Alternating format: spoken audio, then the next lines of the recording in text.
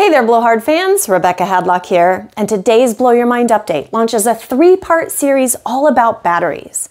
And today we'll simply focus on battery specs and how to read and understand your batteries. Now we've talked about how performance of PPV fans have 3 major components: their airstream size, entrainment abilities, and their power. And since these batteries are your power, what you put in your fan directly affects its performance. Now, Blowhard actually started out as experts in the field of batteries, and it's why we've always engineered our own. And we'll get into integrated batteries in our next video.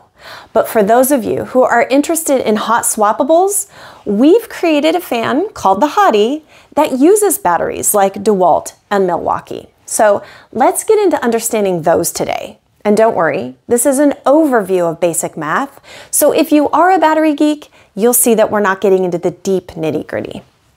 Now we have all of these terms: volts, watts, watt hours, amps, and amp hours. And what do these all mean? Well, 2 important terms are power, which are your watts,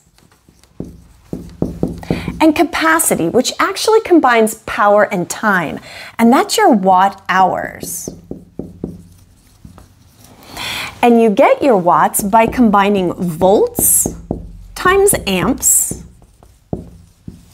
and you get your watt hours by combining volts times amp hours.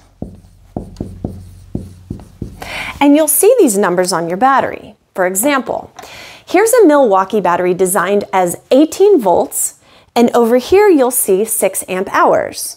So 18 volts times the 6 amp hours gives you 110 watt hours. And that's your battery capacity, or power and time. This means that this battery supplies 110 watts for 1 hour. Now this next part is important to understand. If you have a device or a tool that's designed or set to draw more power, say 440 watts, then you are drawing 4 times the capacity of that battery. And we call that 4C, which in this case, your runtime would decrease by 4 times as well. So the more power you draw on a battery gives you less runtime, and the less power you draw gives you a longer runtime. So let's see what this 110 watt hour battery looks like in a visual. So the 110 watt hour capacity means 110 watts for 1 hour. So if a device is designed to draw 220 watts, this would be 2 times its capacity, and runtime would be about a half an hour.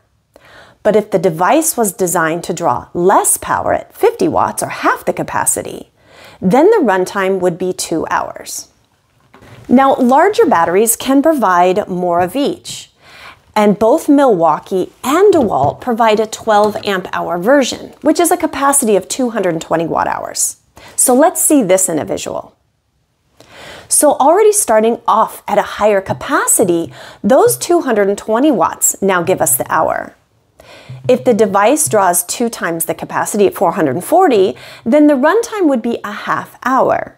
But if a device draws only 110 watts, or half the capacity, we'd get 2 hours of runtime.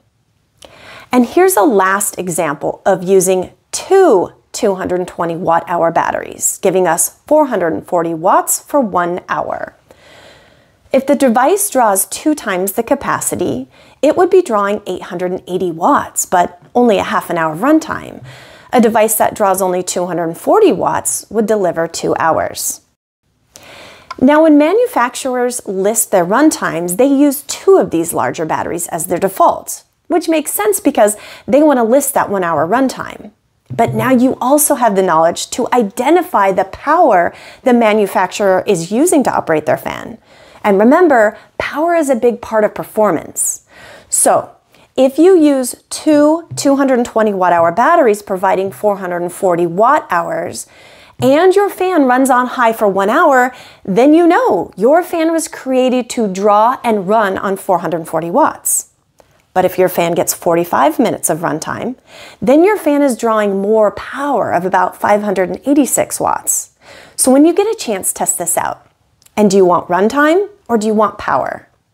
One key thing to note is that whatever power or watts your fan is designed to draw, it will do so regardless of what size battery you put in it.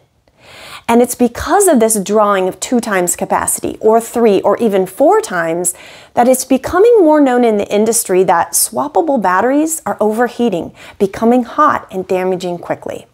So later in this video series, we will show you how Blowhard has developed new technology and overcome these swappable battery challenges. So with this basic overview, you can now see how battery size really affects both power and runtime, and you can test it yourselves. Be sure to like and subscribe to know when the next 2 battery videos drop and to get more PPV information and education. Thanks for tuning in, and take care and stay safe.